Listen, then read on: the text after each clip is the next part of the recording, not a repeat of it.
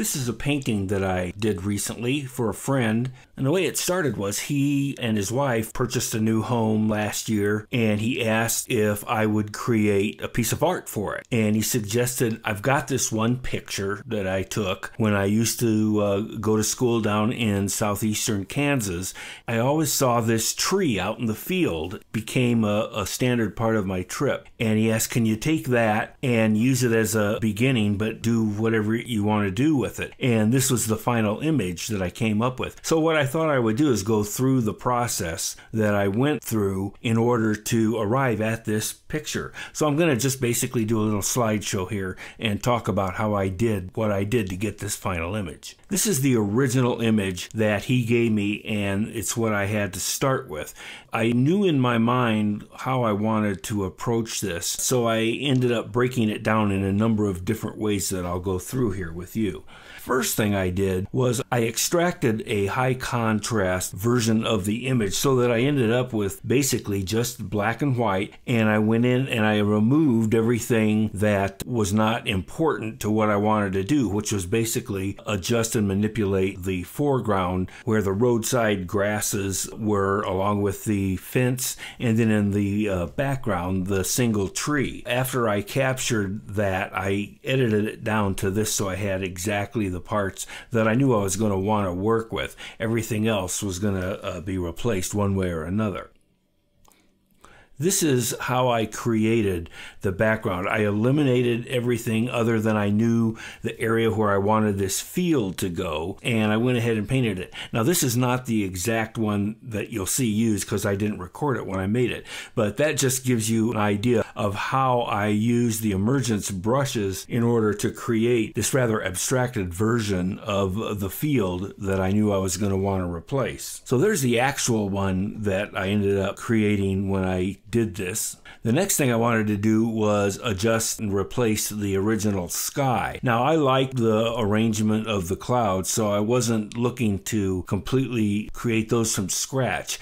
The app I used to get it to have the watercolor look is an app on iOS called Waterlog. It's by 10 Rocket.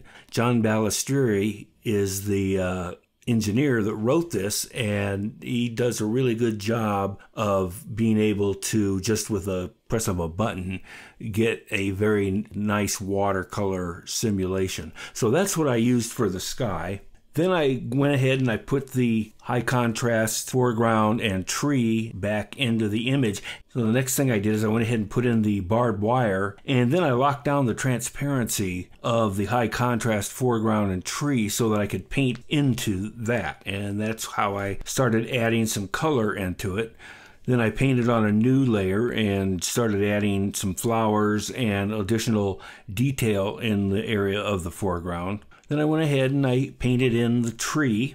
At this point, I thought the sky was a little bit too clean, and I wanted to rough it up so it matched the appearance of the foreground. So I just went in with a white pencil and went in and just kind of dirtied it up and added some hand-rendered strokes to, again, kind of give this a dirtied up appearance. I wasn't looking for a very clean image.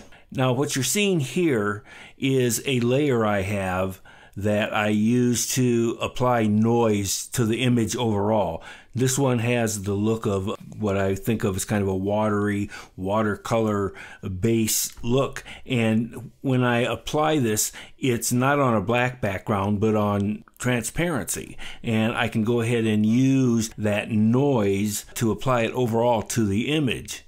Here's the image before, and then there's the image with it applied. You can see it's more subtle than actually what you might think it would do when you apply it on there. But it just gives an overall regularity to the image, and the slight differences in tonality, once again, kind of help to dirty up the image the way I wanted it.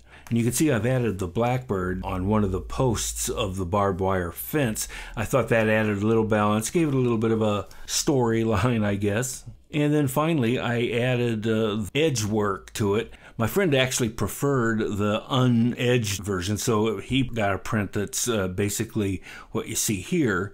And the one that I like adds the watercolor edge, and I did that by using a watercolor style dab with transparency and just painted along the edges of the image to get the broken up edge that I was going for. So that's basically how this image was created. The thing I found in the past year with my Emergence brushes is that they work very good in going into a specific area of an image and applying it to give it the character that I'm going after. In this case, that plowed field appearance, and yet it's totally abstract. And in some of my other images, more areas of the image get treated like that. But in this case, just the one area of the image and the portion of the field was where it tended to work pretty good. So that's how this image was made. I hope this gives you a little bit of information and might get you excited about Emergence.